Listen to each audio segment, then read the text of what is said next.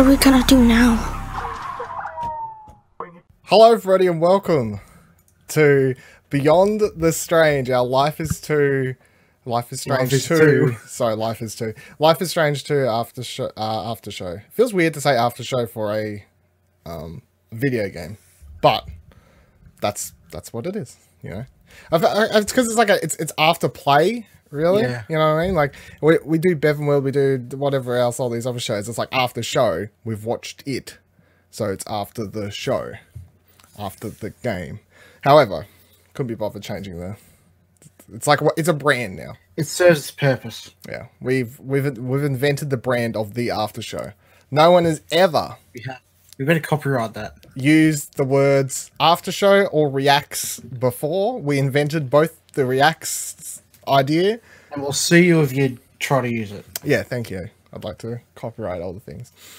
So of course we're here to talk about Life is Strange 2. It's just kicked off. What day did it come out? Whatever day it was. Came out last week either way. DontNod sequel to Life is Strange. The mega hit story about teenage girls. Season 2 is about nothing that's like season 1 really at all. So jumping off that, we're going to do our overall initial thoughts of what you thought of the first episode called Roads, how you feel about it compared to the first season, how you can feel about it as a solo episode, all that sort of stuff. And then we're going to go through bit by bit and kind of break down the episode, talk about the decisions you made in each different part of the game. Nick, what do you think of the first episode? I think it was good. I don't think it was particularly great, but then again, the other Life is Strange's took a while to get going in my mind too. You have a bit of an interesting history though, I suppose, because I mean, correct me if I'm wrong, but you prefer do you prefer the Beyond at this point? I prefer Before the Storm. Before. I've actually, after like separated from the first season and Before the Storm, I think I prefer Before the Storm as well, which is weird. Not saying I guess I thought Max was a bit too bland of a character. I mean, yeah, I suppose, but it's like everyone, you just like Chloe a bit more by the time you get around to it. You just get a bit more Chloe. But obviously the big thing there is Before the Storm's made by a completely different developer. It is. This is the first sequel we've had since the first season, so it's interesting. I thought the first episode was really, really strong. I can't remember the exact score I gave it. I probably should have checked, but it was like a 8 or 8.5. Somewhere between 1 and 10. It was somewhere between 1 and 10. That is correct. But I thought it was really, really good, and I think that they come out swinging. And we'll get into it a bit more as we cover certain areas of the first episode. But I think they don't really try and hide the thematic elements that they're going to be tackling with this season. No, whereas, definitely not. You know, the first season, and that's not to say that the first season doesn't tackle big issues and stuff, but it is very much about mental health type stuff. Yeah, there's no subtlety with this. Yeah, this is like, we are political age, we're tackling Trump's America. That's basically what it is. It's like Life is Strange 2 Trump's America, the game. Let's like from the perspective of supernatural kids, I suppose. Yeah. I don't know how you go about it. But I thought it was a strong episode. I also, it took me, I'd say it's like 3 hours or a bit longer, between 3 to 4 hours. It felt like I was playing it was taking a while, especially when there were parts that I felt dragged on a little bit. So it kind of, I think, felt longer for me. Well, actually, let's talk about that now because it happens a few times throughout the episodes. How do you feel? And I mean, this is in all the Life is Strange games, they have those moments where you'll stop, you'll interact with something, and the camera will start, you know, panning around. It's like, look at the beautiful scenery, here's some music, this is great. Music, but you can back out of them as soon as you want. This game, compared to the other ones, has moments that are just straight up. You can't skip them, you can't do everything. It's just, here, we're gonna you know, like when they're first walking along the road, for instance, it's like 30 seconds or so of just build up stuff and you can't skip it. And they do that several times in different places and scenarios. I feel like it's them just trying to build and pull you into the world as much as possible. Maybe even just be like, you know, those relaxing moments where you have a choice to either relax and enjoy the scenery and just take a breather as you're playing the game. They're kind of just forcing you as the player to go, holy shit, something just big fucking crazy happened. Take How a little about, bit to reflect on it, yeah, just relax for a second. Let's just have breather. Your dad just died. You know, like you're on the run. Just woosah. And spoilers, by the way. Yeah, I mean, if you're watching an after show, I'd never feel it necessary to say spoilers for something that has after, as in after you've played it or after you've watched it, to say spoiler warning, because it just seems a bit silly. People be crazy. Yeah, you never know. All right, let's jump into the first scene, right? So the game opens at 1452 Lame Avenue, which when you look in the chapter selection, I was like, okay, so he lives in a street called Lame. Oh, there you go. That's an interesting place to live. So it's Seattle. We get our introduction to the characters, which are Sean, Daniel, his dad, of course. You meet up with, you get introduced to a bunch of other sub characters in the background you don't really get to interact with as well, including his friends, his friend group. You get to interact with Lyle a bit. You get introduced to, like, the girl he likes, but you only really see her Facebook profile picture at one stage. Even though what I found interesting is the Facebook profile picture, it's just like a scrap drawing. They didn't even try and like... Well, they did that with the other Life is Strangers too. Like all the web pages were hand-drawn as well. Maybe, but I suppose maybe at the time I thought it was just because of a technology issue, but I suppose I'm just like, okay, you're just keeping it as a stylistic choice at this point. It's not really for any other purpose. And I like the characters straight away. They seem to me, you know, Sean just seems like a typical teenage kid, stereotypical teenage kid. And I think that's kind of important to develop with, because the first scene could take you an hour, I reckon. It took me about 40 something minutes. Could have done it faster. Going around, what can I click on? Can I click on this? Click on this? Do I click on this? Yeah. I reckon if you're one of those people that just wants to rush through the story, though, you can probably be out of this section in under half an hour, like 20 minutes probably, or something like that. But yeah, I think I was up to like 45 minutes before I even moved on. Yeah, because the same as you, it's like, make sure I can click on everything, what's important, read the thing, fuck around, do the drawing, which took me ages to figure out because... they really need to change that for the next episode. Yeah, I don't know how it controls, because you played on PC, right? Yeah, I use an Xbox controller, so... Okay, so probably controls the same, just flicking the analog stick backwards and forwards. Yeah, I was like, what am I doing? Because...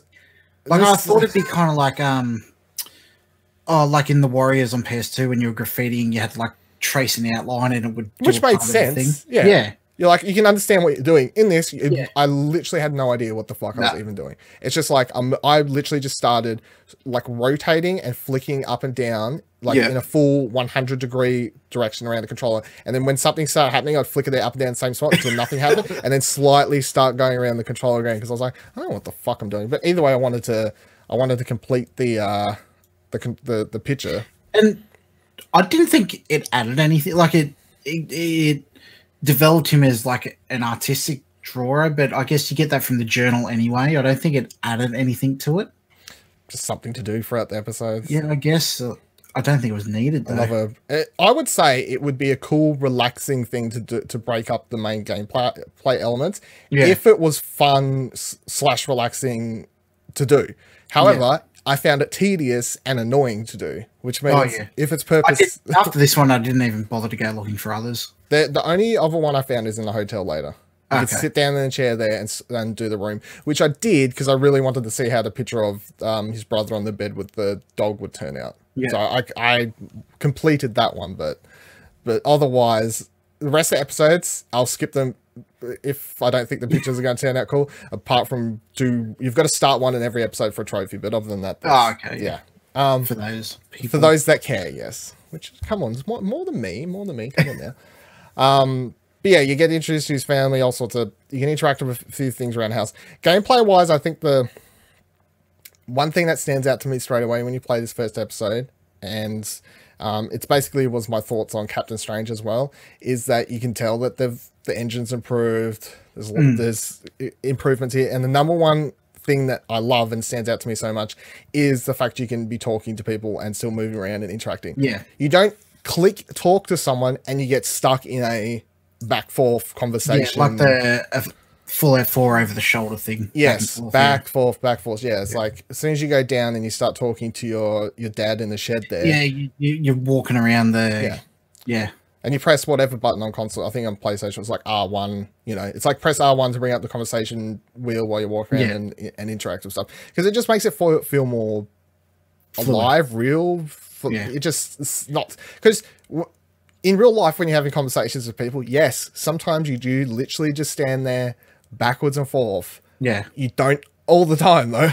Yeah. You know, so you... Especially as a kid that's only like kind of half interested, like, oh, God, I gotta help Dad with the car. Yeah, I help Dad with the freaking... What wrench does he... What was it? 16 millimeters, half inch? Get out of here, mate. Don't know what you're talking about. Stop chit-chatting over there. So, anything you want to cover before we move on to the big police event? I'm a bit upset I didn't get to go to the party. Yeah, I know. It's... But once again, I feel like they just do that to, you know, make what happens. Yeah. Because they introduce him. He's such a normal teenage kid. He's just planning for this party. He's might be getting laid. We don't know. Like, like who knows what's happening? And it's not... go ahead.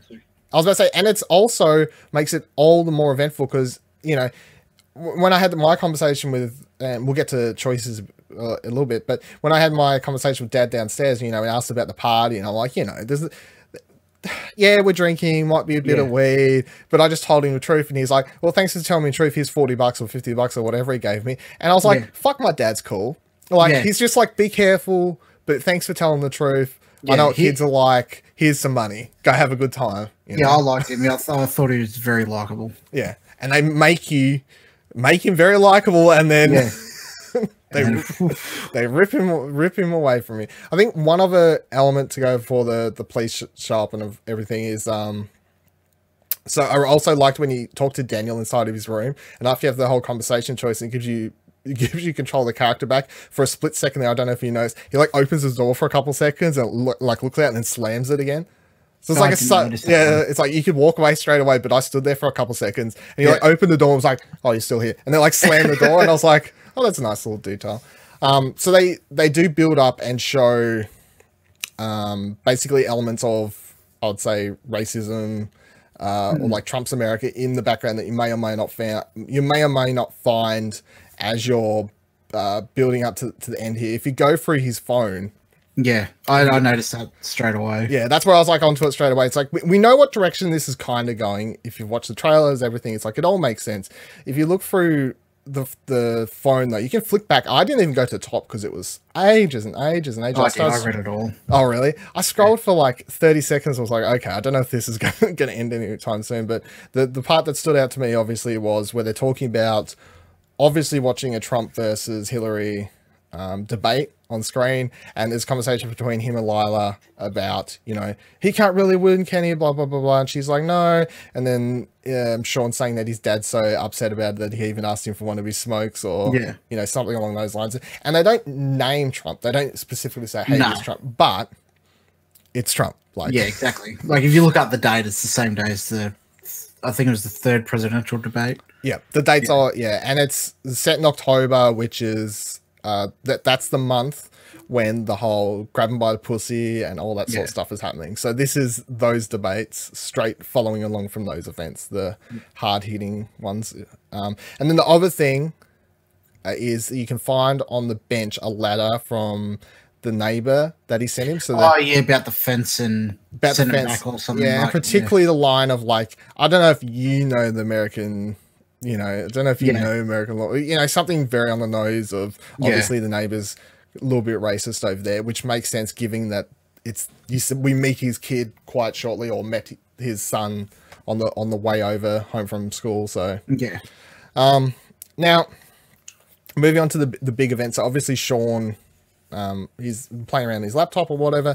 Daniel runs outside, presumably, as far as I gathered. I mean, he's outside, he's trying to put paint on his shirt or something like that to bloody it. That's all I gathered. Blood or something like that. Yeah. So I figured maybe they've got like one of those tubes, or even if it's a bucket or something, like he's trying to pour it on a shirt or something like that. And somehow the neighbor's kids, obviously, he was probably over there looking to cause Yeah, fucking fuss anyway. So he's over there, and then Daniel accidentally gets paint on him, and then next second it's World War III neighbor versus neighbor. So Sean runs out there, confronts him, and I mean, I saw someone, I've seen several topics about this being unrealistic. As far as I'm concerned, this is very realistic. I could see this 110% happening.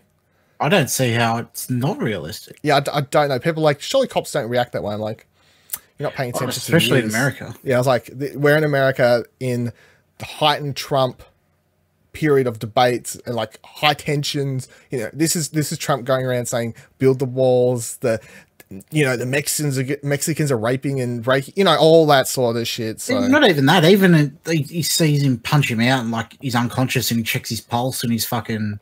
Well, I mean, it's worst case scenario. There is a white kid on the floor, knocked out.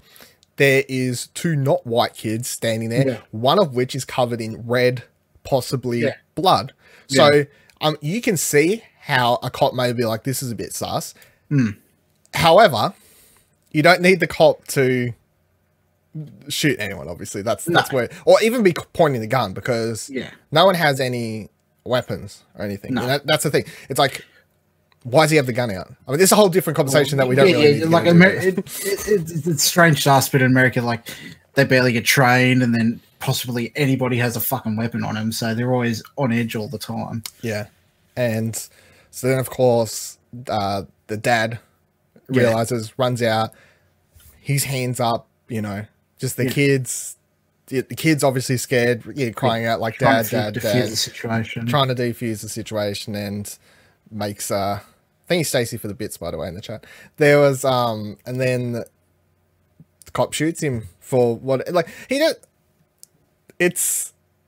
shoots him, and then Daniel's powers, which I suppose we gather until this moment have not awakened, if you want to use the word awakened. I suppose I'm presuming this is the first time we've seen that sort of thing happen. And that's where it all kind of kicks off. What do you think about his powers and the usage throughout the first episode? Because obviously we have this big thing happen here, and then I understand. It kind of makes sense to me that throughout the rest of the episode, Sean is more focused on, got to keep my younger brother alive. Got to just focus on that sort of stuff. He's not like, what the fuck was that? Can you explain to me how that happened? Which I'm sure in his mind, it's at least thinking about it a little bit, but at the same time, he's just kind of like, another time. That really isn't important. I don't have time to think about that. I thought it was fine. It would be interesting to see how they tackle it going forward, because you don't have any sort of control over it, I guess. Yeah. Well, that's interesting. Yeah, the other interesting thing is, compared to season 1, you're playing as the person without the powers. You know, it'd be like in season 1 if he was playing as Chloe. And he was friends with Max, or Max was running around. So, I mean, it's a choice of, obviously, they could have gave Sean the powers and still had him have to take his little brother and look after him. But I feel like they made a choice that, I don't think that'd be as interesting. Yes. I think the element is, you know, you throughout the season, you're going to be shaping Sean to either become kind of like a villain or a superhero, basically. And I don't mean you're training him to literally run out and fight crime, but I reckon by the end of the season, depending on choices you made, especially when we approach the end of this episode, it's like, he could come out of this, we steal shit, we do what we want. I got powers now, fucking, you know, turned into a little shit. Remind you of like Atreus from God of War or something, I suppose. Yeah, exactly. Get ego powers happening. Right, so after this they run on into the woods, which they skip ahead like, I think it's 2 days. It's a couple days. I think it's 2 days, judging by the messages and stuff. Because I think she goes, I haven't heard from you for 2 days or something like that. Yeah. Quickly before I forget, let's quickly go over the choices for the first part. So the choices you had was, you could have gave the Choco Crisp to Daniel, Dad, or kept it for yourself. I kept it for myself. What'd you do? I gave it to Daniel. No, I was like, fuck yous. I was playing it as like, he's annoying, but he's I don't know, little brother, I guess. Yeah, I was like, nah, you're too fat, little brother. Can't you can't get out here. You lied or told the truth to your dad. Truth. Yeah, I told the truth too. You hugged or refused to hug your dad. Hugged. I'm a hugger. I didn't hug him, but even though I knew what was happening, I kind of blinked for a moment and I just clicked answer that. As Sean, I would, you know, it wasn't even mean. It wasn't like fuck off, dad. It was like, no, you can't. Whatever he says, like come here, you know, he says some word, give your daddy whatever a hug or something. He's like, no, not when you're saying that word. Which I was like, in character, it makes sense. It's not super me. It's like fuck you, dad. I'm not giving you a hug. Yeah.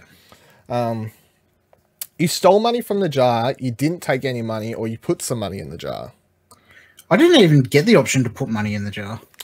Yeah, I think you have to go back to it after you get the money, though. That's the thing. Oh, okay. Yeah, so I originally took the money from the jar and then I put it back. All right.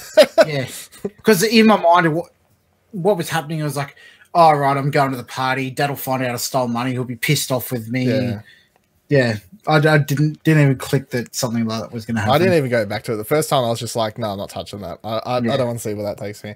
And then the last choice was you confronted Brett or you questioned Daniel. Confronted. Yeah, confronted Brett. Yeah. Come on. Why?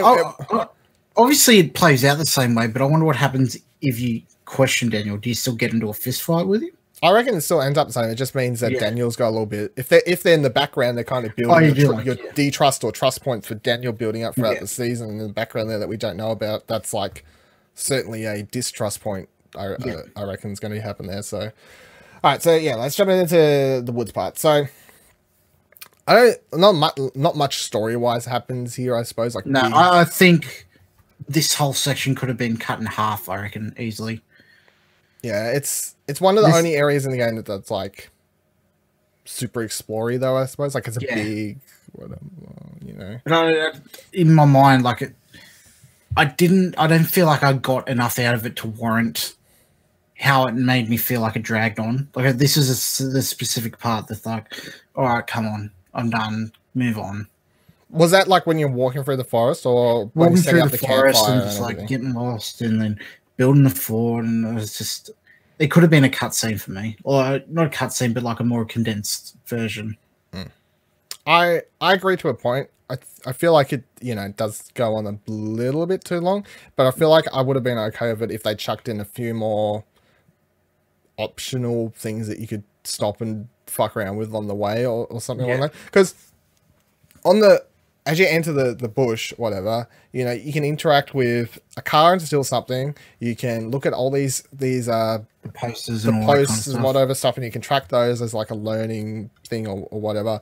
And then you can choose to pick up and eat the berries, and that's it, really. You know, until you get to the campfire. If there were more optional things along the way to interact with Daniel to point out or have some fun with, then I could see it making more sense to give you options, or you could just choose to run all the way to the campfire. Because did you sit on the bench with Daniel and where they have the conversation about the wilderness and all that kind of stuff? No, I don't think so. Where was that? It was up near where the berries are. There's like on the cliff face, there's a bench, and you sit down with him and they talk a little bit. Yeah. No, I didn't know. Where the berries are and up that top area where all the park benches are. Yeah. Is that what you mean? Yeah, I didn't even go there. I didn't go there on my proper playthrough. I didn't know that place existed until I was going through for the secrets later. And I was like, oh yeah, I missed this whole fucking area, but there you go. Well, one thing I want to commend it does well is like the paranoia of like losing your kid or something like that, because you'll turn around and Daniel's gone. You'll be like, Daniel, where are you? And yeah, that's one thing it does. Really I agree. Well. There was literally one moment where I see when you turn down that path, we turn left and start going down there. I ran off a bit too far, and I think I left him because I went straight ahead first, and then you get to down the end there where it's like all caved in the trees, and you're like, well, I can't go this way. I turned around, went down the path, got down the end, jumped over the log or whatever it is by myself, and I turned around and he wasn't there, and for a split second, my heart was like, what? Yeah. And then I'm clicking like L1 or whatever it is to show me where Daniel is. And it's not showing me where he is. It's not like highlighting where he is. And I'm like, oh God. Yeah. Like, is this a choice that you can make in this game? I don't know if this is something you can fuck up. Especially when you come into it and the car's parked there. And I was like, oh, oh, don't touch the chocolate. There's somebody going to be in here who's going to fuck with this or something like that. Yeah, it's like, it does make you feel, it's funny because obviously the scene plays out very peacefully and, you know, the nasty stuff happens after this, but you are in the middle of the woods. There is a car there. You do lose him, like you can lose him for a moment of time. It does give you that like uneasiness of like, what is happening in the scary woods here? But then it all turns out fine. I'll point out one thing here. I thought everything in this forest looked really, really beautiful. Oh yeah, it looked great. And they're using their art style to its greatest effect, I think, like in this forest. And I think that's one of the strongest points with it. It's art direction. Yeah, because I took several screenshots here. I did several slow pans. You know, I was just so one thing about the series. Got down to the lake. I'm standing at the lake, like just slow panning around the lake. Oh, this is nice and pretty. So that's one thing I'll give this scene. Nice slow pans. I suppose the other thing that is that at the campfire, and Daniel waking up having the nightmare and all that sort of stuff. It's kind of this. It gives you, because they have like 2 days before this is the third day or whatever. Instead of making the experience all 3 days, they give you this one scene of kind of like a character building there on their own. Because up until this moment, you've briefly interacted with Daniel, but obviously he's run off and all that sort of stuff. So this scene is, before we introduce bad elements, before we introduce any more characters, it's like, here's just these two characters sitting down, getting to know each other, and you get to see and build Sean into being what he kind of has to be, this leader for his younger brother. And you know, it's nice, even as the scene starts out where you know his brother's complaining, food, blah blah blah, and you can tell Sean's getting cranky to a point because he's like, I'm fucking hungry too, and like all this sort of stuff. But then he realizes that like, I've got to be the parental figure or whatever you call it here, and he's, you know, he starts making jokes, and then of course Daniel, being a kid, because his older brother's being okay and making jokes and not getting angry, he's like, oh, it's fine. He's like, oh, I'm a zombie, I'm gonna eat you. So they're getting the older brother and the younger brother, you know, element, the tone of their relationship. I think that's what this scene, as much as I agree it does kind of drag on, I think this scene is just sets up that relationship, I suppose, and that's what its entire purpose is. Okay, so let's move on. So after this, we head on over to a petrol station, or whatever they call it. What do they call them in America? They don't call them petrol station. Gas station. Gas station. Or road stop or something. Gotta get some gas station. So straight up, I knew this was gonna go bad. The moment I walked around, saw those creepy bears and the fucking freaky house that's like right next to it, where I presume the people that own it stay with the sign that's like, fuck off. I'm like, no. So I just had an icky feeling. I suppose it's also because playing the game, obviously you're like, something's going to go wrong. Something's going to go wrong. Something's going to go wrong. And you're just waiting it, but this is wrong. Here it is. Where's it going to be? You know, see there's people sitting at a table. It's like, no, it's not them. They're not going to do it. You know, meet up with Brody inside. No, he seems right. It's not going to be him. Talk to the lady at the counter. Maybe. You know, like, maybe she's got a dark side. We don't know. We don't know what's going to go.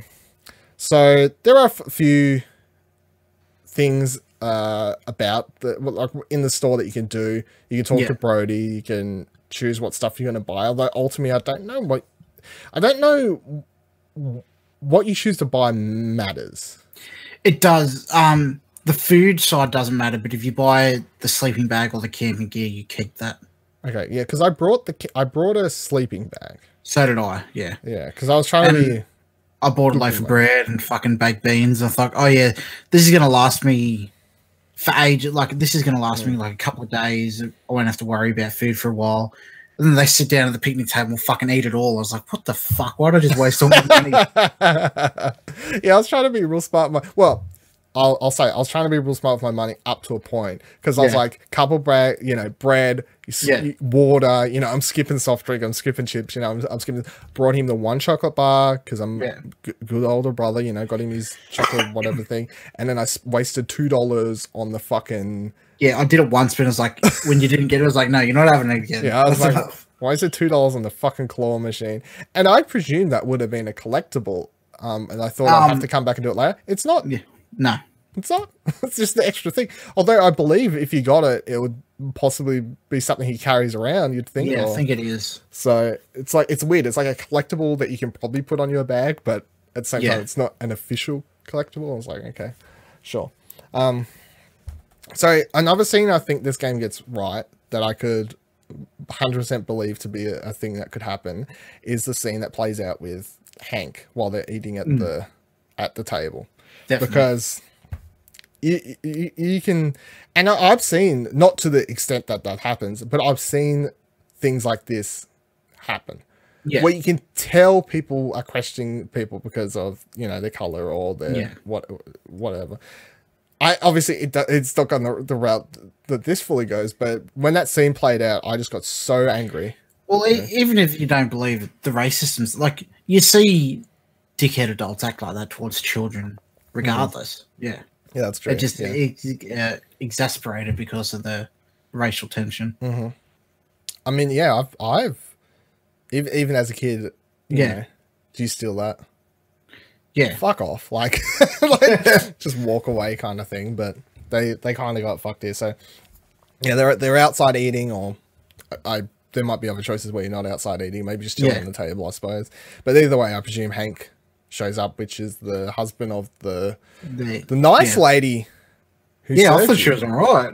Yeah, that's the thing. Free keychains. She bloody she seemed nice. She was talking to you, having a great time. But then, before we go, did you notice the when you talk to her and there's the picture on the wall with the husband and David Lynch? Oh, really? David Lynch, yeah. I was like, oh yeah, the director come up here and he filmed a TV series. It was kind of weird. I didn't get into it. Oh, okay, I didn't get that. Yeah, I looked at the picture, but then I didn't. I was like trying to work out who it was, and then I was like, no, I can't actually work out who. Especially when it's meant to be a major influence on it too. Yeah, well, that actually makes 100% sense. So outside, Hank shows up. You know, did you buy that? Yes. Yeah. We come I inside. don't believe you. Yeah, I don't believe you. Come in and find it. No, just leave us alone. Go. And how about fuck you? I'll smash you over the face. Yeah, I thought he was going to drag me inside, and the woman was because I bought it. She's like, "Oh yeah, no, they bought it. They're fine." Yeah, that's what I was going to let go. I was like, "Oh."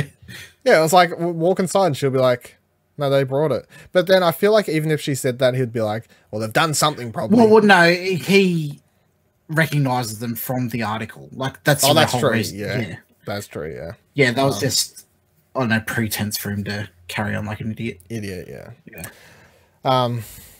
So yeah, no, it's like if you didn't get any of the subtle or less than subtle references that this game is basically Trump's America the game.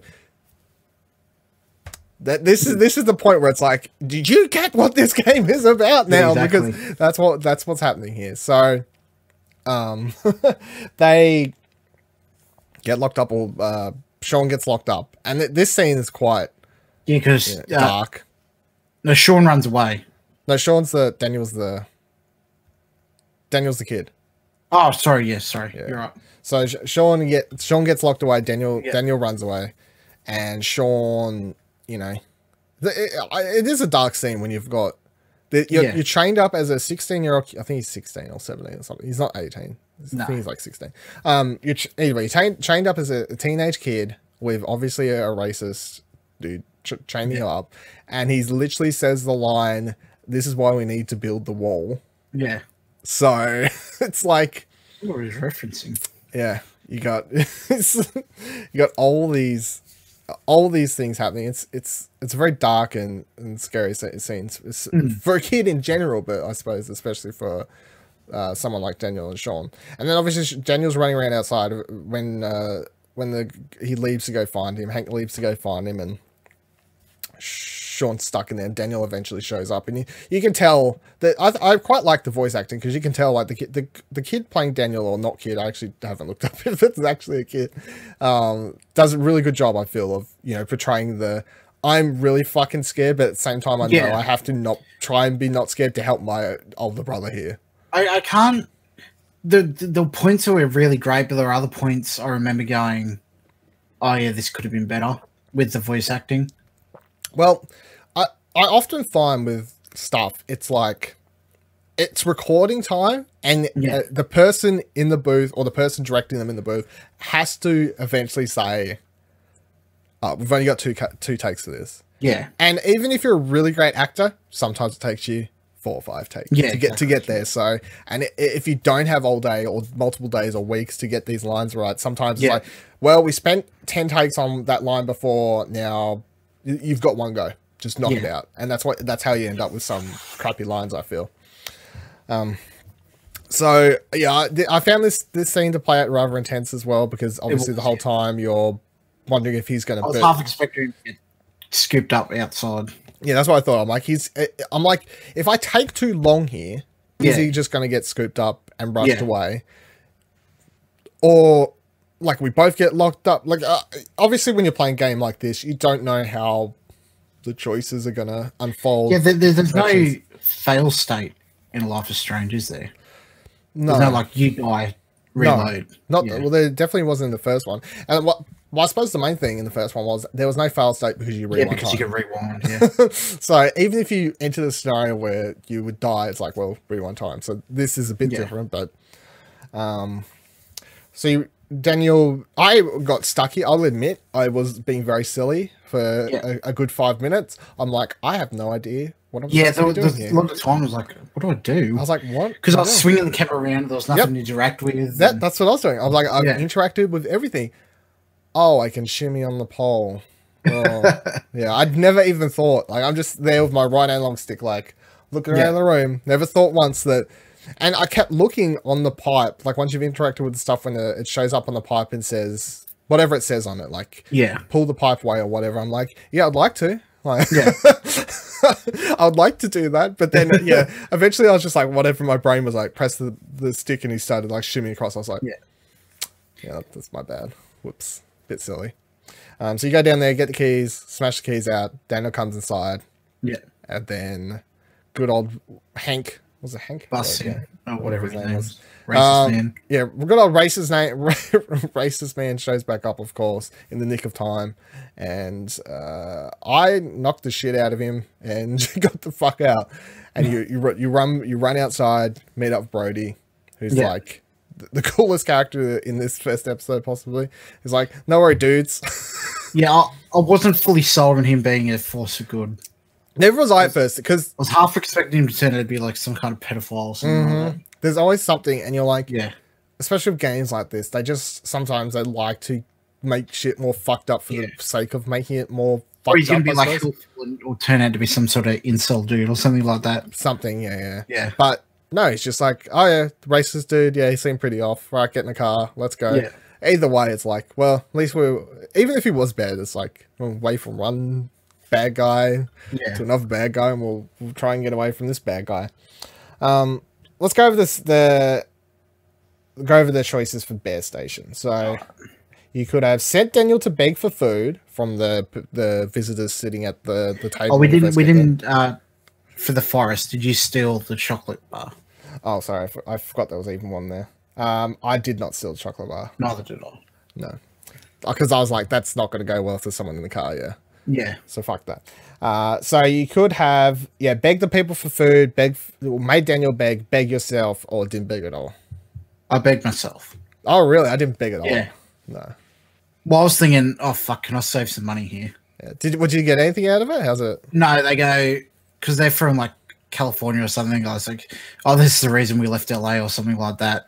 And it was, like, the woman was kind of sympathetic. The dad was like, oh, I'm not fucking giving beggars food. And then, like, the kid was just on a phone, like, carrying on. Yeah, I kind of walked around them and surveyed what type of people they were and went, no, they're not going to give me shit. Because you can eavesdrop on their conversation, obviously, and, like, listening to them talk about whatever they was on about. I was like, no, this is not going to... I ended up getting an apple from the garbage bin. Oh, an apple. Did you either? I picked it up and it was like, no, bye. You gotta do what you gotta do. Actually, I don't think I even had a choice to keep it. No, well, I had a choice. Like, they left after I'd gone inside and bought something they had left. I got in the bin, and then when they sat down and ate the food, the apple was there as well. Okay, right. Yeah. So then you also had you stole from the gas station, you stole while Daniel distracted, or you didn't steal anything. I didn't steal anything. I didn't steal anything. So I figured as soon as I steal something, it's going to draw attention. Either the cops are going to get called and something like that. So. At this stage when I'm playing the game, because we don't know where the games are going, obviously. Yeah. We're in a store buying stuff, so my mind's like, we're going to be continuing on this. And the episode's called Road, so I'm like, we're going to be continuing on this day tripping stuff. I'm like, if further in the game we get to a stage where I'm out of money and I need something, it'll probably get a dire straits later on. Yeah, I'm like, then I will get to stealing. But as for now, I have the money. I can buy supplies like my bread and my water and whatever else the good stuff to buy. And I'll you didn't even have to buy the water. You could have filled your water bottle up in the toilets. Oh, really? Save a couple bucks. Yeah. Too good. I gotta have that Mount Franklin. Mount Franklin. Then the last one was you hit Hank and stole the camping gear, or you just ran away with Daniel. I just ran away. I was considering doing it, but I thought it'd get tied up and get caught up again. Oh, really? No, I hit him and stole that shit because obviously, with everything I just said, that got thrown out the window when you're kidnapped by racist. You know, at this point, it's he kidnapped me. Horrible shit, beat me up, fuck you, kick to the face, and took that camping gear. But I feel like you made the better choice because the problem I have to deal with later in this episode is Daniel. Like you got another charge on you or something like that. No, just Daniel. Like he's like, when we get to the hotel later, I had a whole conversation about it's okay to steal. He's like, you stole. Yeah. You know, do we beat people up now? No, we don't. When do we steal? Well, that was a different case. He's like, well, when's it okay to steal? And I'm like, well, it's never okay to steal. He's like, but you stole. Exactly, so it's like, these are the conversations depending on choices you make throughout the game that you're going to be getting into dire straits of Daniel with, I feel. So that's the kind of direction the game's going, you can tell. All right, so let's move on to the car. There's more choices. Oh, really? No, the car. Well, the next one I had was the car ride. No, there's the Daniel ones. Daniel learned about trailblazing. Daniel didn't. Fall in the woods. I didn't have those. Didn't you? I had 6 pages of choices. Oh, you had choices I didn't even have then. That's weird. Okay, so I'll go through them all. The first one's about the woods. It's like Daniel learned about trailblazing or Daniel didn't learn about trailblazing. The next one was Daniel didn't. Those first are choices, but more like what happened to Daniel. Daniel didn't fall in the woods. Daniel fell and got dirty. Daniel built a fort in the forest. Daniel fetched wood. Daniel won the wood race. Daniel lost the wood race. Daniel didn't do the wood race. Daniel learned how to skip rocks. Daniel didn't learn how to skip rocks. Daniel was mad at you in the woods. Daniel didn't get mad. Daniel had an okay night. Daniel got sick from the berries. Daniel was afraid of his stories and had nightmares. Daniel had to beg for food. Daniel didn't have to beg for food. Daniel distracted Doris. Daniel didn't distract Doris. And Daniel had enough to eat, and Daniel didn't have enough to eat. It's not that you didn't get them. Maybe. Oh, and another one.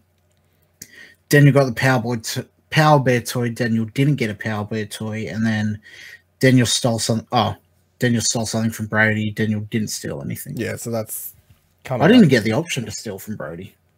No, you don't get choices, I think. It just either happens. Oh, I suppose if you steal... Did Daniel steal anything for you? He does steal something. Okay, so if you steal the camping gear, he goes, oh, okay. Yeah. He steals something, yeah. Okay. So, in the next scene we have is called US 101, which... Yeah, it's a highway or something like that. Yeah, the highway, which is the car ride. And the car ride's just a rather short scene, but, you know, introduces you to Brody and gets you to either... To be like... He's fine. Don't freak out. He's fine. You're safe for now. Get you into a bit of an introduction for him. Yeah. And after the entire scene you just had, that's, you know, very action-packed, eventful, scary, dark stuff. It's kind of nice to be just in this car with this dude who's, you know, he seems pretty cool. You know, he just seems like a cool, a cool dude. He's chill guy, yeah. If they made it into a movie, it's Seth Rogen, I feel, playing the dude. Exactly, it's a very Seth Rogen type character. It's like a Seth Rogen. He's like, nah, dudes, come on, you know, like, fucking smoke weed, no, you know, you have stuff, it's fine. And then I suppose the biggest thing that happens in this scene is you do find out that, well, I mean, look, Daniel stole something from Brody in my game, but before this, he also steals a dog. That's true. He does steal a dog. They don't point that out as a thing, but really, he rescued the dog. Yeah, well, I suppose that's the way they word it. But really, he stole the dog. They were giving it away for free. Oh, were they? I thought. Yeah, because the puppy. Because when you talk to Doris about it, she goes, "Oh, someone abandoned him. If I caught who did that, he wouldn't, I don't know, walk again or something like that." And he goes, "Oh, we're giving him away for free to whoever takes him." And then Daniel asks if he can have him, and I'll go, and then you say, well, you have a choice to say yes or no, and I say no. Just, oh no, you couldn't have it anyway. We're only giving it away to adults or someone or responsible people. Okay, right. Yeah. Well, got it now. And then the other thing I like that happens. Well, the dog's very cute, and I made a note later from the beach scene that I feel like the dog is animated very well.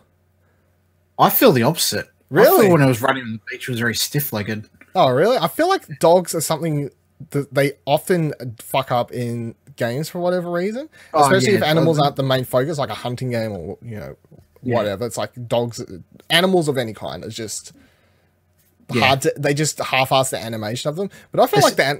I thought it was alright, especially. It was serviceable. Yeah, like I didn't go, oh, this is terrible, but I just thought it was very stiff-legged at the time. All right. Well. At least it wasn't bad. At least we can both agree it wasn't bad. No, it wasn't bad. And then the other line that I think is stand out from the car ride is where Brody introduces everything. You know, he says, "This is what I do, political, blah, blah, blah." And then Sean has the line where he says, "Oh, so you're like all political." And then Brody turns to him and says, "Everything's political, dude."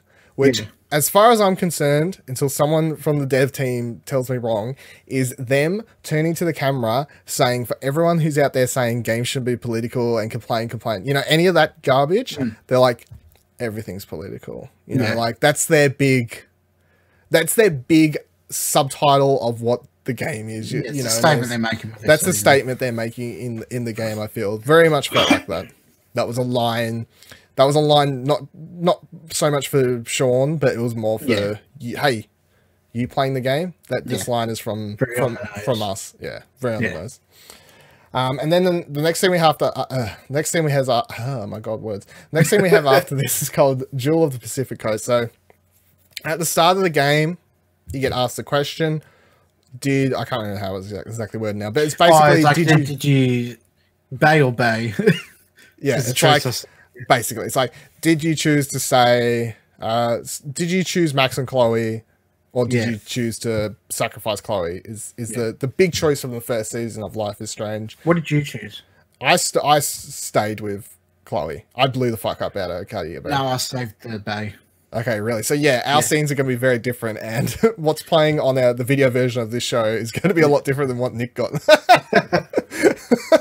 Because you get to where Arcadia Bay is. Well, you're at the top of a cliff overlooking Arcadia Bay. And if you're watching the video version at the moment, or if you're listening to the audio one, look up the video version just to see what it looks like, I suppose. But it is. I mean, it's gone. The Arcadia Bay is non-existent, and you can kind of see off in the distance where the lighthouse is, and like the shape of the city and everything. My mind's going, that's Arcadia Bay. I remember seeing that city. I remember seeing, because from where this angle is, from this cliff, I feel like that must be where the camera kind of sits for the opening. The menu. Yeah. When you're in the title screen, I feel like this is where the camera would roughly sit, somewhere where we are now. That's kind of where it's overlooking the city, and picturing that in my mind, and then seeing what I had in front of me in the game, I'm like, yep, that's an entire town I sacrificed. That's a lot of people dead. So there's a plaque there also, of course, which makes sense if an event like this happened. That I can't remember exactly what it says, but it's for all those lost in the horrific event or something along those lines. You can kind of make out on it. This is obviously the big, unless there is more further in the season, but that is something I'll ask you in a second. But this is the big tie-in, I suppose, that's like, yes, even though this game isn't the same characters or spin-off of the characters that you met in the first season, this game is in the same world as the first Life is Strange. It may or may not ever tie in to those other characters and events or anything. I don't think it will personally. I honestly don't think it has to. No. Just the fact that it's a statement to say it's in the same universe. That's all that needs to happen. It is yeah, it's like this scene. Although, well, here's the thing: they do this really well. I feel because they ask you that question at the start of the game when you click go, and I'm like, oh, really? Yeah. Like, where's that leading us to this question? Because you have to wonder if it pays off by the end of the season or like background information, newspapers, radios. You know, like I think they could have. I don't know. It's fine for us who've played it before. What if this is where people are jumping in and go, "What am I choosing?" There's no explanation for the choice for new players. I suppose you just YOLO pick whatever, Yeah. whatever. And I mean, I suppose the thing is, if it isn't going to make any difference what choice you make in the long run, as a new player, if it's never going to tie in and bring Max, Chloe, or Arcadia Bay back into the picture in any way, shape, or form, then it doesn't really matter what you click. I suppose it is just for those playing the game that have played the first season. I suppose. Yeah, I guess so. Yeah. But I feel like they do this really smartly, this scene, because they get to do a little bit of fan service and say, yes, it's tied in. Here you go. Here's what your Arcadia Bay from the first season looks like. We don't need to read your save. Doesn't fucking matter. Just answer the one question that's actually important. Yeah. But then they use it as a place to have an important emotional scene for Daniel, which I feel like was the way to handle it really smartly, because they're like, well, we want to have this emotional scene, and they could have had this emotional scene in the car ride and then gone straight from here to the beach in the hotel, but they stop off, do a little bit of fan service, but it's not too on the nose or doesn't really make sense. Like, it makes sense. You're like, oh, they just happen to stop there. Yeah, sure, you can buy that. You can buy that they happen to just stop there. I suppose, you know. And for all you know, they drive along and he's like, I want to stop and see Arcadia Bay because it's a pretty city. Or in my version, hey, I want to stop there and see that city that's wiped off the face of the earth. So, but yeah, do you reckon? You just reckon straight up, no, we'll never see any tiebacks whatsoever. Yeah. No, I've seen some people suggesting some kind of like fucking Life is Strange Avengers team with Max and the kid, and like, nah, that doesn't fit. Well, it's the only way it works in both timelines, in your timeline and my timeline, would be if Max is there. Obviously, our timelines can't meet up because Chloe's gone in yours. Chloe exists in mine, but there was a slight part of me, you know, the cool moment of seeing the city and going, I killed all those people. For love, though. For love. The cool moment of seeing the destroyed city was basically just being like, okay, that's, you know, this is how many years later I'm like, Chloe and Max are out there somewhere, you know? Just kind of having that, knowing that scene, because it ends on a cliffhanger, obviously, the first season. You make that decision, and then in my version, I think they just sit on the bench and hug or kiss or something like that, and then you see like the storm coming in, and then it like cuts to credits. Basically, you never see it play out. They end up driving away. All right, okay. Okay, yeah, it's been so long, I fucking remember, but it doesn't like show you the outcome of. No, it doesn't show you the destruction. It doesn't show the destruction, so. It's like you see this play out, it's like, okay, there you go. So yeah, I don't think they'll show up again. If anything, a little bit more fan service with a random Easter egg newspaper article. Yeah. Or you're reading Brody's blog and he does something like, oh, something happened with the only survivor of my interview of the only survivors of Arcadia Bay, Max and Chloe. I can accept that, because obviously if the only two people survive such a weird event, yes, people would want to interview them and talk to them. That does make sense. So you can get away with an Easter egg like that, but I don't think it makes sense to bring those characters back. It doesn't make sense for where I see the story going either. No, it doesn't. They look, how many seasons of Life is Strange I want to do? If they're like, this is the last season, and then they do a bonus episode where they literally go around and show you half an hour to an hour of where every character is at. Sure. That's the only time I can be like, okay, show me where Max and Chloe are in my version of the story. Show me all these other characters that we've experienced for however many seasons of Life is Strange we've done. Show me what's happening to them all. Sorry, the biggest reason I don't think they will do it is they'd have to do a version with Max and a version of Max and Chloe together, and I think they'd be two completely different, and then be just too much work development-wise to do two different things. Let's say that they have a half hour, because I'm talking like Well, I don't know if you ever Oh watched. no, I'm but... talking as in this current season. Okay, this current season, yeah, okay, that makes sense. I was about to say if they did it as a bonus. Oh yeah, they the did last that. season of Life is Strange, they can have the episode you only control Max, and then you can have her either text Chloe or not text Chloe. You know, like simple yes, no things. Like don't even need a character model or anything like that. So I feel like that's possibly easier. But I mean, I'm thinking crazy. Last season, we're done with Life is Strange shenanigans. You're thinking when Square Enix shut down, you only had half a season. The last season, of Life is Strange. Yeah, someone comes in to finish it. So then we go along to Sandcastle, which is this short but sweet scene between Brody and everyone, I suppose, which is kind of cool. You get to play with the dog for a hot 2 seconds. There is a collectible here which I never got and wouldn't have found without someone showing me on a YouTube video.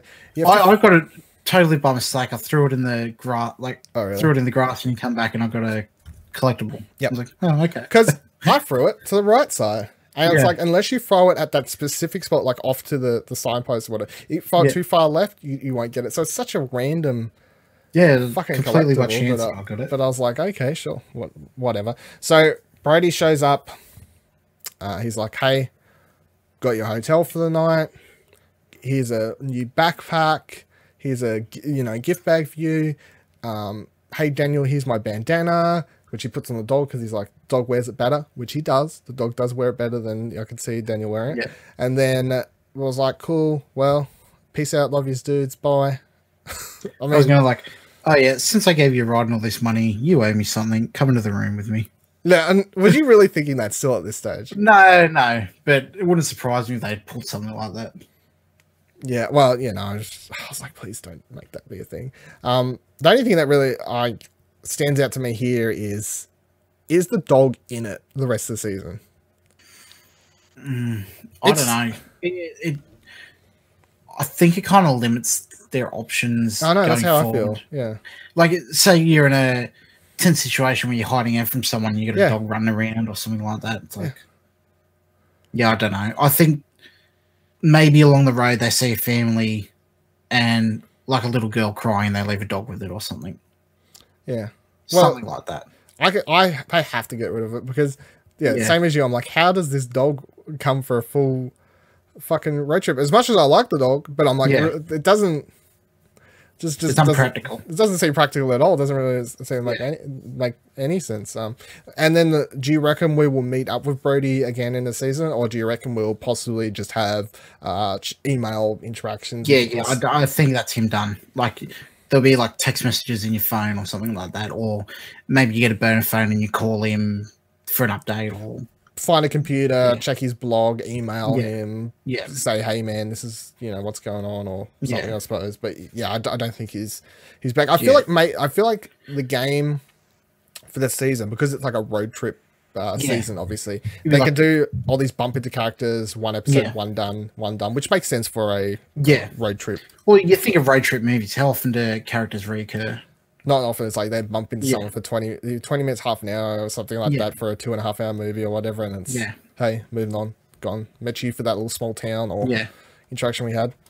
And then we get into the hotel room as we get towards the end of the game here. So the hotel room has two... Well, it's just, I don't know what happens, but there's obviously the really big emotional scene with Daniel at the end. But before then, I think the standout one is when you go outside with your phone. Yeah. Did you watch that entire thing through? Or throw your phone like fast? I threw it. No, but like, did you watch the video that he's watching it all the way through? I don't recall, so probably not. Okay, because he goes outside with his phone. And there's the choice to either like call or text her back, or text her back or whatever. Yeah. But then after that, he opens up and he starts watching a video with his dad and Daniel, and I think it's like a Christmas present or something. Oh yeah, no, I definitely didn't see that. Oh really? Because he starts, it's terrible. He starts watching it, and of course he's watching this thinking, in my mind, it's playing out as he started playing this video because it's a video of his family, it's a video of his dad, obviously, and he's about to destroy this device which has the video. His memory, like his only memories, of his dad. The only memories that he has, pictures of his dad and everything like that. It's like the chucking the phone isn't, oh fuck, I can't check Facebook, oh fuck, I can't contact Lila. It's, I'm losing these. You should upload it to Google Drive. He's losing these pictures of his family, I suppose. Yeah. So I let the whole scene play out. It gets worse and worse and worse because at any point there's a button prompt on the screen, like press X to phone or whatever. Yeah. But you can watch the whole video, which I did, and then as the scene plays along, it's like the tears, more. He just builds and builds and builds, and then when the video stops playing, he's just like sitting there with these like tears like streaming down his face, and I'm like, oh fuck, better throw the fucking phone. Yeah. Like, I can relate. I can relate to that recently. Yeah. Yeah. So, but I think character-wise, I just didn't want to like take away the moment, I guess. Like, Well, I don't think I even got to a point where he started. Like, I just threw it straight away. That's So you seriously didn't even get the video. Oh man, no, like I don't recall getting it at all. that's odd. Yeah, but it was. Yeah, I found that scene to be quite emotional as he's sitting there watching that, and then obviously you can go through the whole thing with Daniel in the bath. There's a few things you can interact with. You can do the give him a sketch. bubble bath. Yes, I gave him the bubble bath because I'm a good older brother. Did the towel. Do you rub bubble baths for your brother now? No. Maybe you should. Maybe I should. Did all that sort of stuff. I didn't watch TV with him or any of that stuff. I watched it for a little bit. Yeah. Okay. Well, because I did the sketching, so I was like, look, I've done my... Yeah, I didn't even know you could. I've done my peaceful... And of course, the thing they're watching is Sausage Dog Man or whatever. Yeah, that mustard Dog hot dog Man, which we know from Captain Spirit because it was the mobile game. And Daniel does ask to play the game on your phone when you're camping and everything. So I was like, oh, these are all connections which we do have if you've played Captain. Yeah, it's Captain all the same world. Yeah, it's all good. And even though we don't see the kid, which we'll talk about in a little bit, but I believe it's coming episode 2. And then of course he asks for a drink, whatever.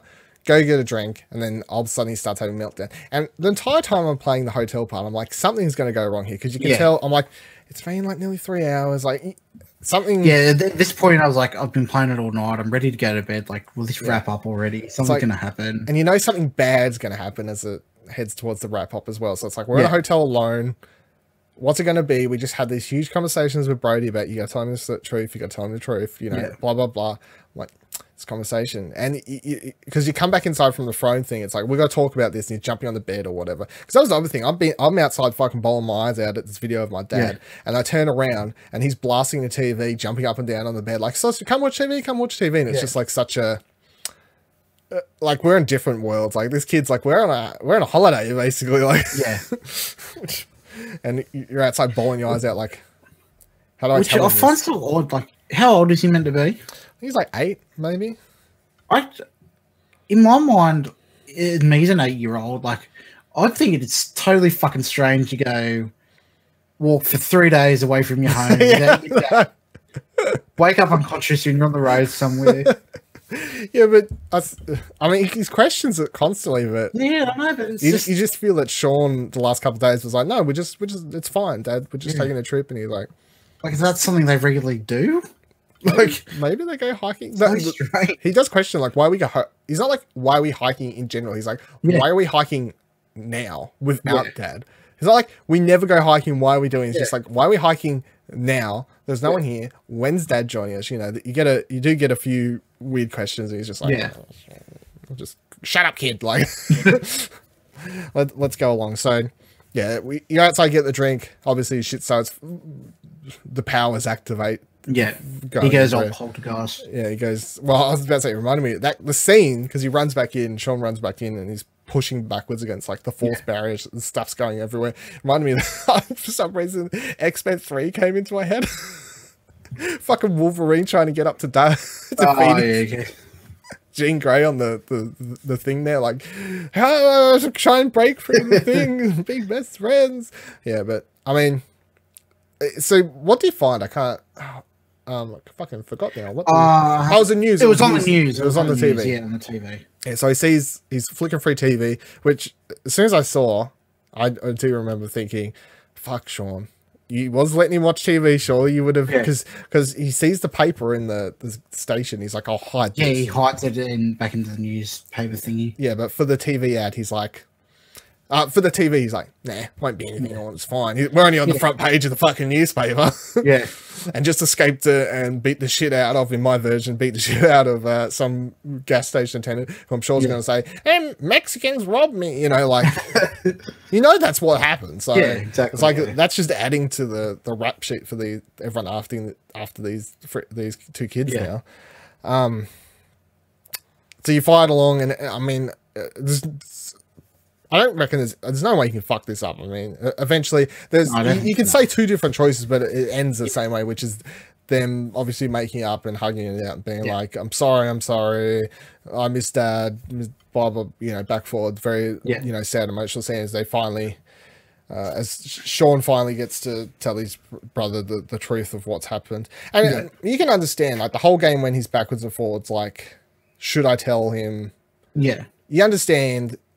There was never a second of me being like, just fucking tell him, just get it over with. Because you're like, you understand his fear of telling him. It's like, younger brother, have to tell him his dad's dead. Is that something you want to, want to do? No. To anyone, let alone your younger brother. So, even if it was someone else's dad or whatever, you still wouldn't be the one breaking the news in any sort of case, especially younger brother. So I understood the situation fully, but... Yeah, so that all plays out very well. So before getting to the final scene, the choices here were two. You called Lily. I've been saying what? No, I've been saying it right. You called Lila back where you didn't. I didn't. I didn't either. No, even though I believed her, but I think they'd be like tracing her calls or anything like that. That's the reason I didn't do it. But I'm like, is this one of those choices where I could have made the other decision and it doesn't really matter? Because sometimes they play on your choices paranoia. As the paranoia as a player to make what is actually the right choice, but in reality you can make the wrong choice because the game's not going to punish you for it. So I have to wonder if I could have made the other choice and just got away with it because they didn't. Well, that played into my decision for the next choice. Okay, yeah, so the next choice was you promised you wouldn't lie to Daniel again, or you said you'll try to be honest. Yeah. What'd you say? Try to be honest. Why did you say you'll try not? Because in my mind, I was like, oh, the game's going to fuck you here. You're going to have to end up having to lie to him at some point. You reckon? They'll fuck you? I reckon there's going to be something like pretty horrific that you're better off lying to him about. Oh, really? I said I promised I wouldn't lie again because which, as far as I'm concerned, as a player, as long as the game lets me, I'm gonna keep my word of. I did for a split second think about type of stuff you think. It's like, what if someone else, something dire happens, I have to go lie, and it's just like one of those decisions. You're like, well, I just won't lie about it. I won't keep a secret if something like that happens again, I suppose. Because toward the end of the game, this is where I do start thinking about this whole superhero versus supervillain thing, especially because we just had that breakdown in the hotel room where you could tell we're at a breaking point where he could any second kind of fling Sean backwards across the room and fucking kill him, or like he did the cop. So we're at this stage where he's got powers. You can see when he gets emotional, he loses control of the powers, which is what happened in the first place. Obviously, his dad got shot, blast. He had no control of that, blast the cop and everyone else back, and that's why the cop dies. So now we have another emotional scene where he's losing control of his emotions, which is fine because he's a young kid. How's he supposed to control his emotions, especially hearing his father's died? Which is weird how he blanks it out the first time anyway, but I suppose that's all just first time using the powers. I suppose to just get away with it, how, just blacked out using them, I suppose. Whatever, it's typical kind of superhero trauma on the body or something like that. Yeah, something. But yeah, this is where it's like, okay, you can see where he can go if he loses control and he goes kind of down the dark side. So yeah, that's the reason I was like, I will promise to tell you the truth, because I'm like a supervillain in training here. We've got to go somewhere. Anything else here before we move on to the final scene and theories and stuff for the second episode? I've got a theory for the whole thing in general, but I'll save it for then. Okay, so the episode kind of just wraps up with they head off to the bus, sitting on a bus. Yeah. Just talking about where they're going to go. Their plan is to get to their, I can't remember the name of the city, but their plan is to get to their dad's home city. Yeah, I don't know, Something. I could have looked it up, but I bad at hosting this show. It's somewhere across the border though. Is the point? Yeah. So they're on a bus. I don't know where the bus is stopping though. Did I miss that? Did I miss like how far the bus, this particular bus, is taking them? Because you have to wonder, something has to go wrong, right? Because a bus stops at the bus station, and usually if you want to go further, you can get on a different bus that takes you or something like that. So it's like, we're not chaining bus rides here. We are actually stopping and getting back on our feet to do walking at some point. Is that because we have lack of funds? Is that because we get kicked off the bus? You know? Or I don't know, like you stop at a bus station, get out to get a drink or something, and then there's cops hanging around because they've seen someone in your description. You have to run off somewhere or something. Yeah, that would something simple like that, just to have them have to hit the road in some degree. So, my questions are: as they get off the bus next episode, what do you think is going to happen? Which I think you kind of just answered. And then we've got the teaser of Daniel learning his powers. From at the end of this episode, we see that little tease, you know, here's Sean saying just concentrate or something along those lines, and the rock starts hovering, which to me looked like the kind of scene which would tie into Captain Spirit, Captain Strange thing happening there. So, yeah. The kids at the end of Captain Strange watching fall out of the tree, that's not Daniel and Sean, is it? That's what the theory is. Do you ever get a good look at him? Not really. No, you can't really see him because he's.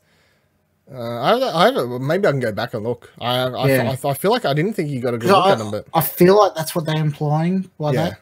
Yeah, I feel like that's what.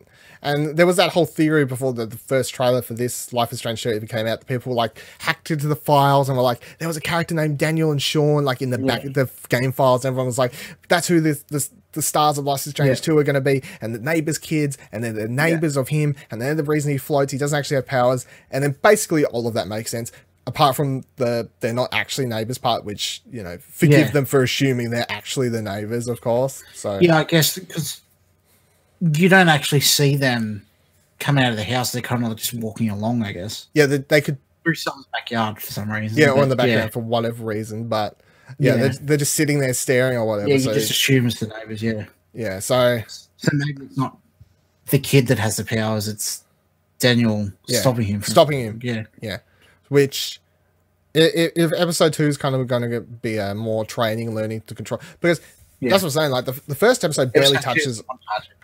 Yeah, the first episode barely touches on the power stuff, which I didn't have a problem with, because as I was saying before, it makes sense given the trauma and everything that's happened. Yeah. However, by the end of the first episode, they have tackled that big rock, which was Sean confronting Daniel, saying this is what happened, Dad's dead, and dealing with that whole thing. They didn't drag that along as a season-long thing that was going to be the big, like, what happens when he tells him? It's like, well, that's solved.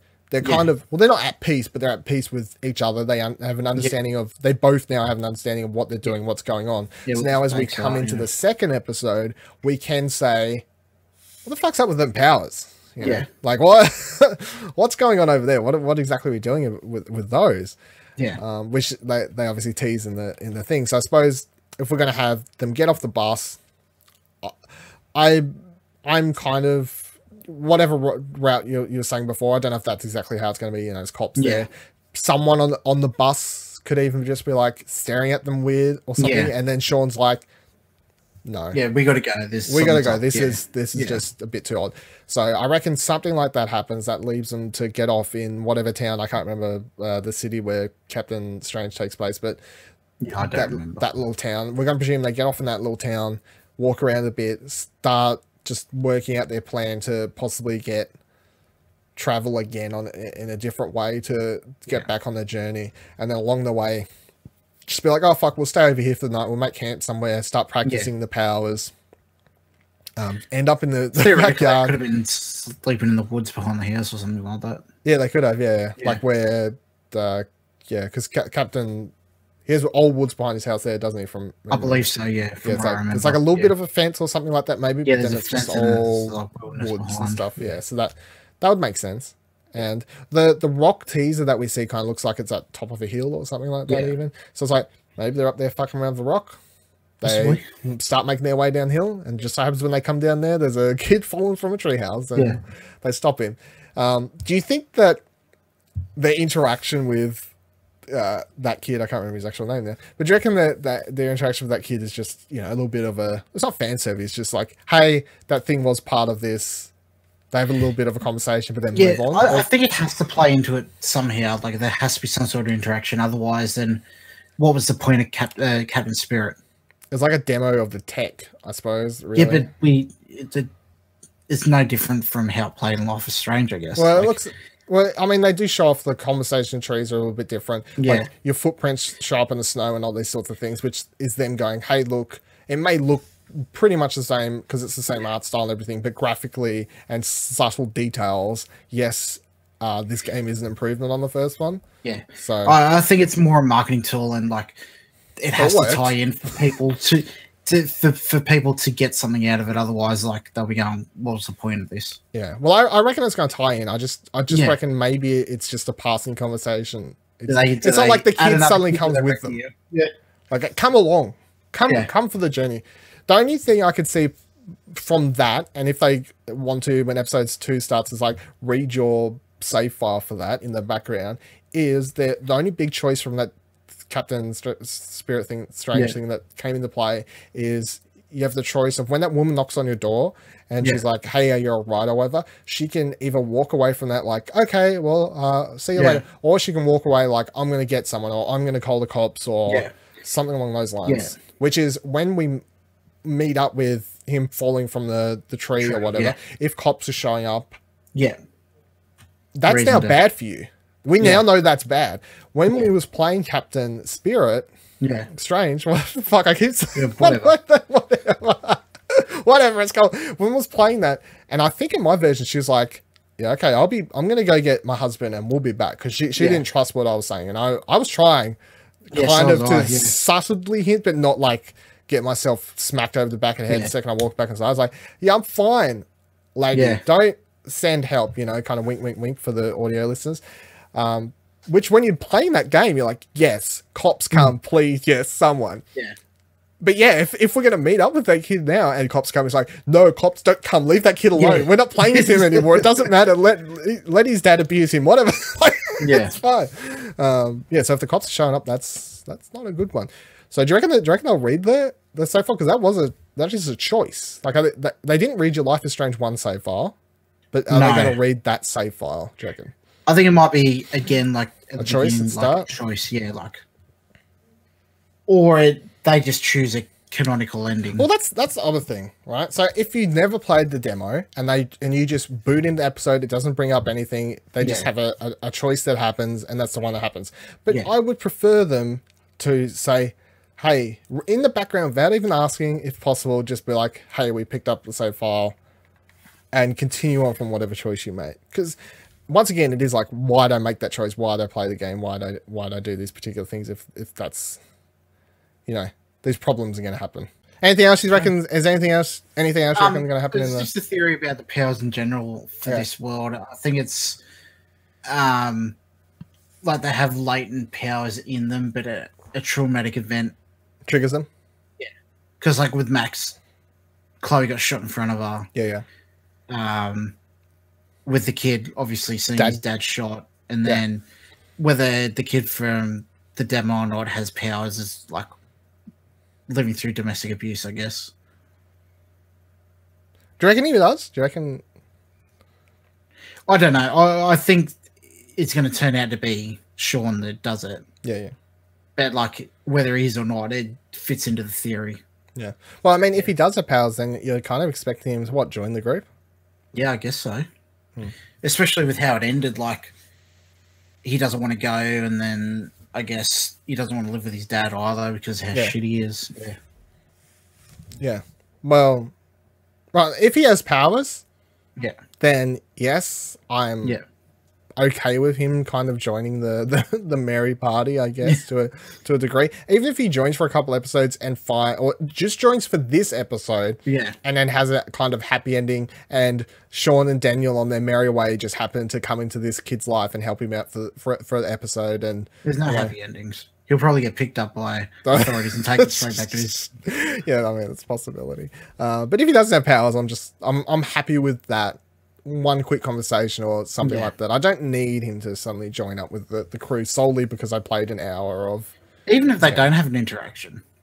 Yeah. Like, he stops him from dying from falling and then they just fuck off. Yeah. Or just give him a look. Just wink. Yeah. Moves on. It's just something to tie it in. Yeah, just tie it in. Yeah. I'm happy with that. I don't need anything more than that. Because as far as I'm concerned, even though we know it's going to tie in to some degree, surely. I'm quite happy with that game as it was for an hour for its own little experience, because in an hour it still managed to tell. And well, look, if you run through it and you rush through it, you don't get the proper story, and that's the thing about that. Like, but if you do explore and you look for all the elements, you do get this story about his life, about his traumatic event, and his history behind why he invented these villains, and it's like the crossroad of the street name where his mum crashed and died, and all these sorts of things. It's like, this is for an hour, that game does a really good job of showing this kid's imagination and dealing with his trauma and everything like that. It's a short story. Yeah, it's a short story, and I would love more games like that. Like, an hour or two of just snapshots of absolutely depressing shit. Yeah. Just give me a snapshot. Honestly, more tortured kids. You're listening, DontNod. Square. Sadistic fucks. Give us some more tortured kids shows, please. So I think that's it. Any closing thoughts for the first episode of Life is Strange? I thought it was good. I'm very interested to see where they take it from here. Yeah, I'm really happy that the first episode was not slow. Like, well, we said it's slow at times, but at the same time, I'm glad they didn't elements like dragging along his relationship with his younger brother, and like keeping that secret and dragging along these details like that. I kind of like how that's solved, and where the plots are moving along. They didn't get dragged down in one area. If this was a TV show, they spend a season in that woods. You know what I mean? Like, like The Walking Dead. The Walking Dead. It's like they just spend 3 seasons in a prison. Yeah, that's the way I love all things. So thank you for joining us if you're watching on YouTube, Twitch. Follow, subscribe, smash that bell button, all those things. Ring a ding ding. If you'd prefer to listen via audio, or you're listening like on audio, this podcast is on the Apples, the other ones. That's Stitches. All the places, not Google. Sorry. They don't let you if you're not American. I tried to get a VPN to work and I couldn't get it to work. So that's a topic for another. That's a whole different thing. But thank you for joining us. This is Beyond the Strange, Our Life is Strange 2 Aftershow. Of course, we don't know when the next episode will be. It'll probably be in 2 months. It'll probably never get released. No, please don't do it to me again. I can't handle it. I mean, if I'm guessing, I would say next episode probably comes out this year. Month and a half. Yeah, probably towards the end of November or December or something like that. We'd probably get the next one. So be sure to follow our Twitters at ExplosionPod and check explosionnetwork.com. They will have when we'll have the dates for whenever we'll be streaming the next episode of this. So if you've enjoyed it, anything else we do, or anything else, that is also true. There are other things apart from Beyond the Strange. There's a coming out of the woodwork every 2 months for a show. That's all we do. We paid however many hundreds of dollars for a website so we can do a show every 2 months. Worth every dollar. But you can follow Nick on Twitter at Lord Empire. You can follow me on Twitter at Vivaladil, VIVALADIL. You can, as mentioned before, follow Explosion Pod at Explosion Pod. Until next time, have a strange time. Bye-bye.